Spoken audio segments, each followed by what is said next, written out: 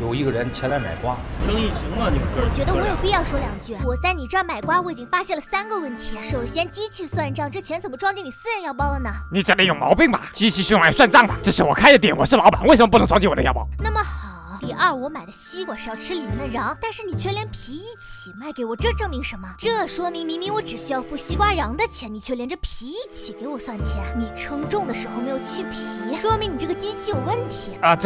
第三，这个西瓜已经算完账了，你身为老板怎么不给我配把刀呢？那请问我怎么才能吃到里面的瓜瓤呢？就好像我到餐厅里去吃饭，你不给我筷子，我怎么吃呢？我卖瓜这么多年，卖出去的瓜都是不配刀的。我去洗手间解决问题，你不给我手指，我怎么解决呢？我买了辆车，你不给我钥匙，我怎么开呢？好了，你不就是要把刀切瓜吗？我帮你切开就行了。什么叫我不就是我要把刀？你这是水果店，你就有义务给我配把刀。你一个客户就省1把刀，10个人就省10把刀。一个夏天你要卖那么多个瓜，你要省多少把刀？你他妈找茬是不是？你就说你要不要吧？行了，我感觉我的话已经触及到你的灵魂，多的我就不说了。先问问我兄弟同不同意？我操，你想吃霸王瓜？不，我想在你这儿零元购。以上就是水果店老板不齐所提供的案发之前的相关录像。画面中这个找茬的抢劫犯就是此次案件的受害人白猫。那么此次案件开庭之前，让我们还是走一下出场的流程。首先有请猜不中开头，但一定能猜中结尾的，拥有100%结局反转技能杰律师。没错，哪里有冤案哪里就有我，心子之蛙一直摸你肚子。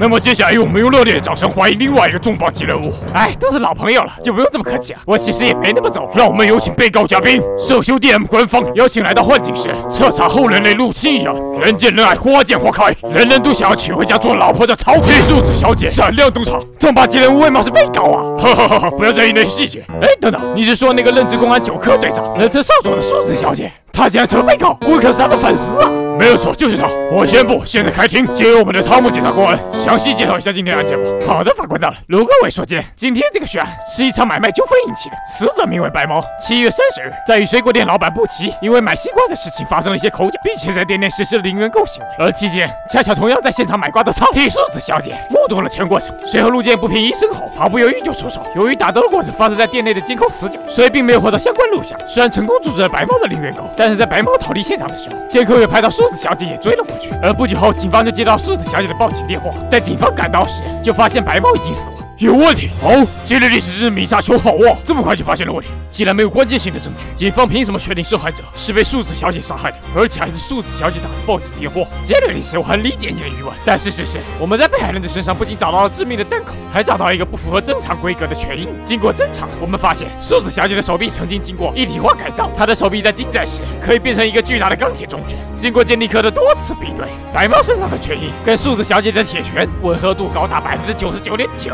但是你刚才也说，受害者身上是有致命的弹孔，也就是说致命伤是枪伤而不是拳伤。但是你知不知道，这次杀人事件的案发地点是在一个山岔口的巷子里，这个巷子是一个死胡同，虽然里面没有监控，但是巷子外的监控可以清晰的拍到当时进去的白猫和素子小姐。要知道当时巷子外没有任何人在附近，所以当时绝不可能有第3个人。请问被告素子小姐，这个你要怎么解释？是的，我在追他追了3条街，直到他跑进了那个巷子。当时我也确实没有看到有其他人在附近，可我发誓，当我拐弯进入巷子的时候，他就倒在地上。我看到地上一滩血，第一反应就是打电话救人，所以同时打了110和120。看吧，连你当事人都这么说了。素子小姐，能问问你为什么要那么拼命的追他吗？因为他在水果店的行为让我有理由怀疑他是秘密入侵幻景室的后人类，所以阻止零元购并不是我的目的，抓捕他才是我们公安9科该做的。法官大人，这么看来这件事就不复杂。据我了解，在 CUDM 的幻景室，对于入侵的后人类，公安9科成员都有直接处决权，所以这并不是一起凶杀案，而是我当事人正在执行公务。我反对。根据我们的调查，白猫只是一名普通的抢劫犯，而且他的第1次抢劫。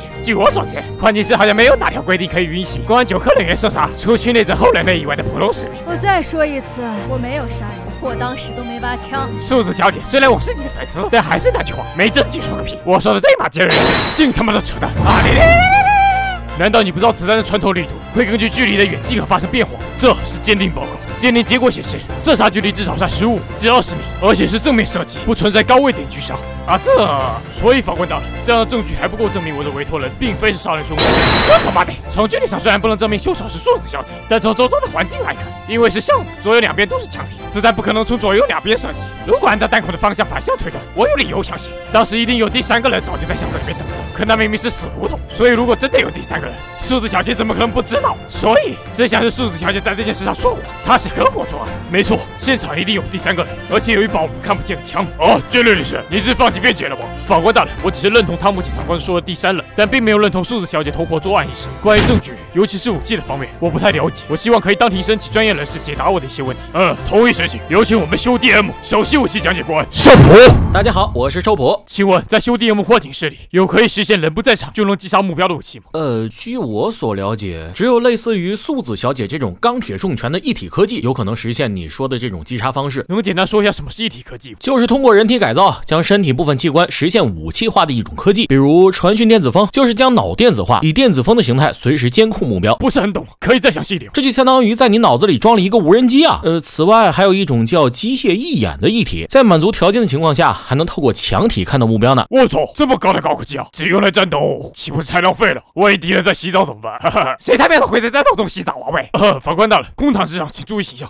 不过我觉得有一种装备，在配合传讯电子风的情况下，应该是可以实现当事人不在场击杀。什么装备？智能霰弹枪。不知道你们是否听过枪斗术？传说中那个让子弹拐弯的枪术？那并不是传说，只要你能确定击杀目标的位置，同时再拥有这把智能霰弹枪，你就可以成为那个传说中让子弹拐弯的人。那么最后一个问题，这个智能霰弹枪的射程是多少呢？30米之内应该问题都不大吧？很好，就是这个。等等，这个只是确定的作案工具，但并不代表树子小姐没有嫌疑。你别急，这类武器并非传统武器，而是需要进行身体改造。既然那是改造，那就一定会留下证据，让相关部门直接搜索本市改造过的人员名单，然后在沿路附近的监控查看案发现场有没有用这种一体科技的人出现在附近，不就真相大白了？喂，前去搜索本市所有经过一体改造的人，然后查看案发监控附近有没有相关人士出现过。找到了，请看大屏幕，这是距离案发现场旁边的巷子，随后不起竖线，面朝着墙壁不断观望，而墙后面正是白猫和树子小姐。不起啊！我为什么会出现在法庭啊？难怪你之前不愿意入庭作证，原来是心虚啊！我什么都不知道啊！什么都不知道？那么请你狡辩一下，为什么当天树子小姐已经帮你阻止了白猫的零元购，还要跟在后面，面朝着墙壁鬼鬼祟祟？